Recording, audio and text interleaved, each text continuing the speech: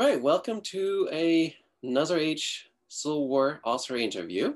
And today we have with us Jonathan Noyalas, who is the director of the McCormick Civil War Institute at Shenandoah University, which is also his bachelor's alma mater. And that is located, for those who are not as familiar with the Shenandoah Valley, in Winchester, Virginia, to the top part of the Shenandoah Valley, not too far from Harper's Ferry for our John Brown familiar folks.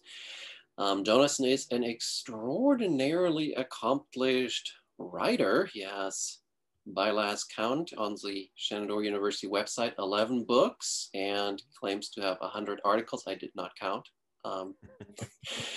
And the McCormick Institute is in part came into existence. It's just his office at the university, but it came into existence because they also have a battlefield that he's managing. And we'll, towards the end here today, talk a little about that and sort of how the material from the book kind of plays into the presentation of history in Winchester, the McCormick Institute, and then the battlefield.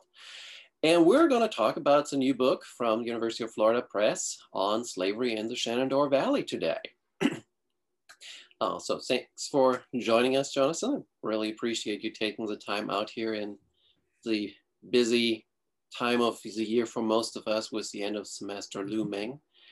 And well, tell us a little bit about how you came to write about slavery in the Shenandoah Valley. Sure, yeah. Well, first of all, thanks for having me. It's a pleasure, and I appreciate the opportunity.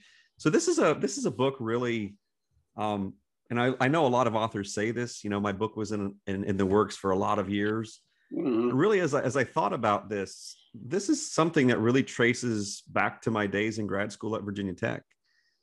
So when I was at Tech, so that was 01-03, I was researching Robert Milroy and emancipation in northern Shenandoah Valley, and so that's really when I first became hooked on the African-American experience. And then, like everything else, you know, life intervenes and other projects pull you in different directions. But really the research into African-Americans in the Shenandoah Valley really started to tick up in about 2011. So in 2011, I presented a paper at the Virginia Forum Conference, kind of looking at, you know, wartime experiences of enslaved people in the Shenandoah Valley. And then, you know, over the course of the next decade, presented papers on different aspects of the story. And then I think there's two moments that really brought me to the realization I needed to finish this project.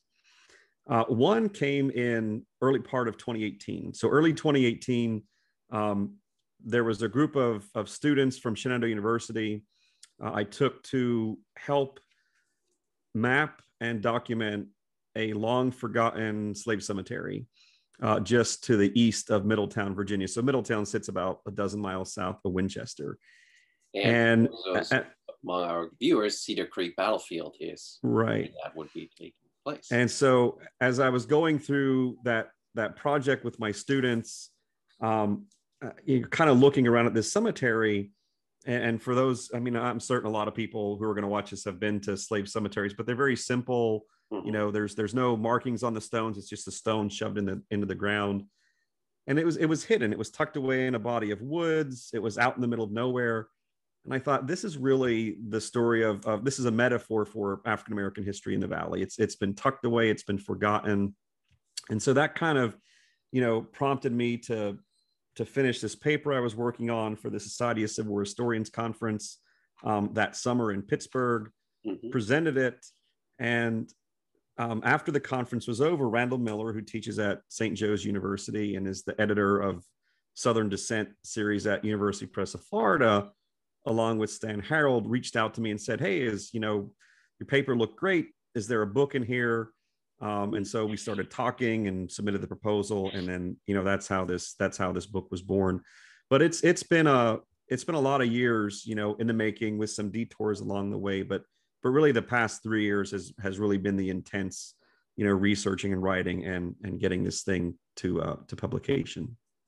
Yeah, that's wonderful to in part hear the there, you have that slave cemetery that you rediscovered. And it seems like, having talked to the rangers at Cedar Creek in the past when we visited you too, and in Winchester, it seems like there's a lot of sort of hidden, unexpected stories that Middletown has to offer, historically, despite there being a major battlefield. Yeah, and there have been, you know, other cemeteries that were discovered once the news broke about that one, and you know, we've been working on some other projects as well.